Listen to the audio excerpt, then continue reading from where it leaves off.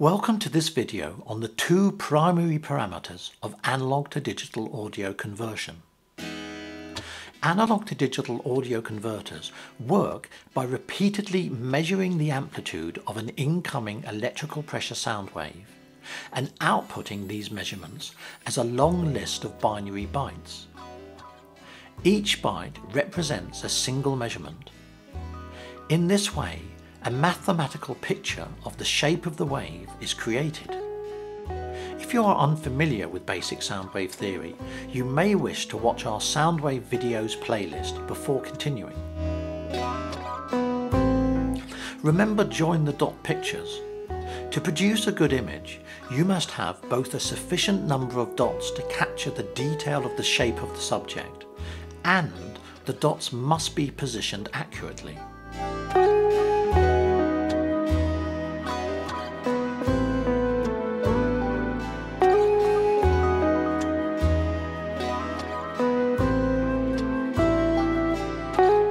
In short, quality in a join the dots picture depends on the number of dots and the accuracy of the positioning of the dots. Creating a good quality digital audio signal depends on two similar parameters. In analog to digital audio conversion, each measurement of amplitude is called a sample and is recorded as a single binary byte. The accuracy of each sample measurement is determined by the word length of the byte.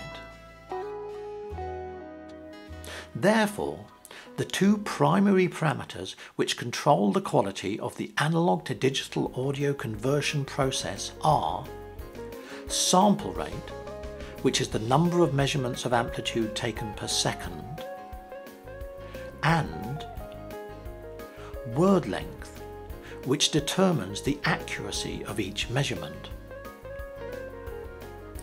Both of these parameters require detailed explanation in order for studio owners to make informed choices when choosing settings for them. The script for this tutorial, along with accompanying images, can be found at our website projectstudiohandbook.com. We suggest you subscribe at our YouTube channel and join our mailing list at our website to receive notification of new videos, blog posts and subscriber-only extras. Thanks for watching.